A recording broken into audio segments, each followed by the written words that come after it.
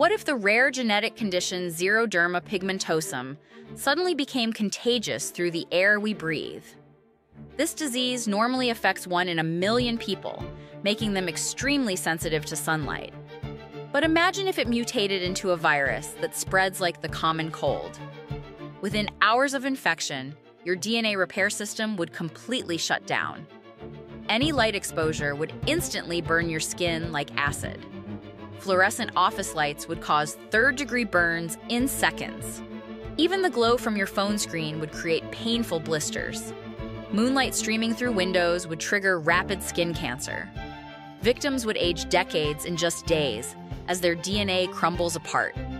Modern civilization would collapse overnight as artificial lighting becomes torture. Hospitals, schools, and offices would become death traps. Humanity would be forced underground, living like vampires in complete darkness. The very thing that powered our world for centuries would become our greatest enemy. Light itself would hunt us down.